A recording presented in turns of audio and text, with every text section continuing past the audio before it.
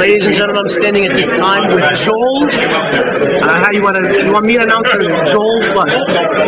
Well, it is I, the quintessential stud muffin, Joel. You may not know what I'll say, you may have no idea what I'll do, but I'm gonna make sure to get it done in this interview. And I'm gonna keep it clean, and I'm not gonna make it dirty, but your girlfriend likes it a lot when I'm being kind of flirty. Gertner. You still got it. Thank you, man. I wanted to ask you before you went into the business, especially ECW, you were a student at Princeton? Cornell. In Ithaca, New York, yeah. Yeah, what were you studying? Gosh, I was taking up space. They didn't really have what I wanted. I think a lot of the stuff there that I was interested in was extracurricular.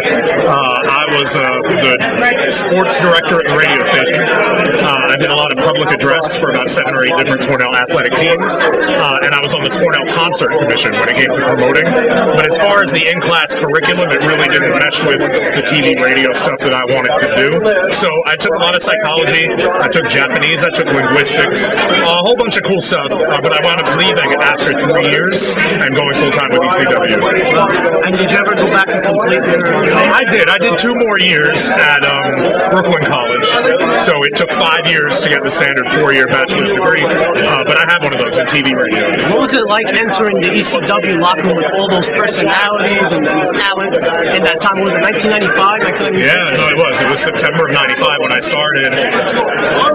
It was a blast, man. I started 3 days after my 20th birthday. I started on the same day as Bubba Ray Dudley, who at that time was bodyguard Mongo for Fonzie, and also the same day as superstar Steve Austin. So it was a great time to start, and yeah, man, ECW was a blast. 5.5 years. And you played an integral part in the Dudley Boys' career. You were a great ring announcer for them. You added the comedy element to them, and they were the ones that were bringing so much heat on them. Yeah, we didn't even have ring music, you know, in a company where music was so pivotal and where the soundtrack is so talked about, you know, even now where, you know, you watch the network, some people are like, that's not the original music.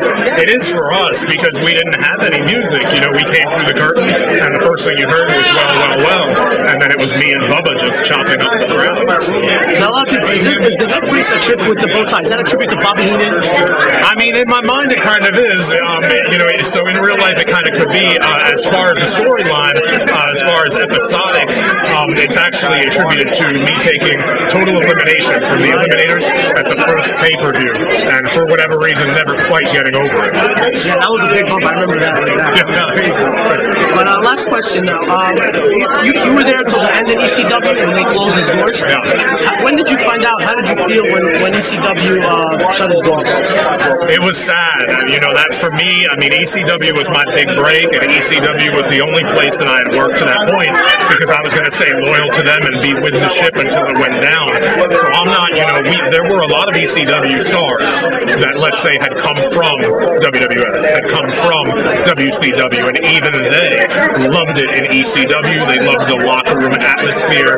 They loved the ambiance. They loved their creative input, everything about it. I didn't have anything to compare ECW to. That was the entire, you know, the highlight of the nuts and bolts of my wrestling career. So it was, you know, it was certainly devastating to an extent. It was very emotional, absolutely. And yeah, it was, you know, again, just a great 5.5 years. Did you ever consider going to WWE? Did you ever hear an offer following the ECW when they left? I had spoken with somebody there. There was an offer made. So there was, I think, on their personality, or there was one or two opportunities between 95 and 01. Most of it in the latter half of that, when I was already either TNN, close to TNN, under contract, close to under contract. So let's say from 99 to 01, there was a chance or two where I could have perhaps left ECW at least short term and gone somewhere else. Did I ever seriously consider it? Not really. No, the opportunities were, you know, you had a lot of creative freedom in ECW. Yeah. I mean, I had no reason to leave. You know, you had Paul Heyman, who with WCW, you know, he was this young 20-something color commentator, this young manager, and he's working with guys like he's managing Rick Rude, right? And now, the product that he's in charge of, he puts me on his TV.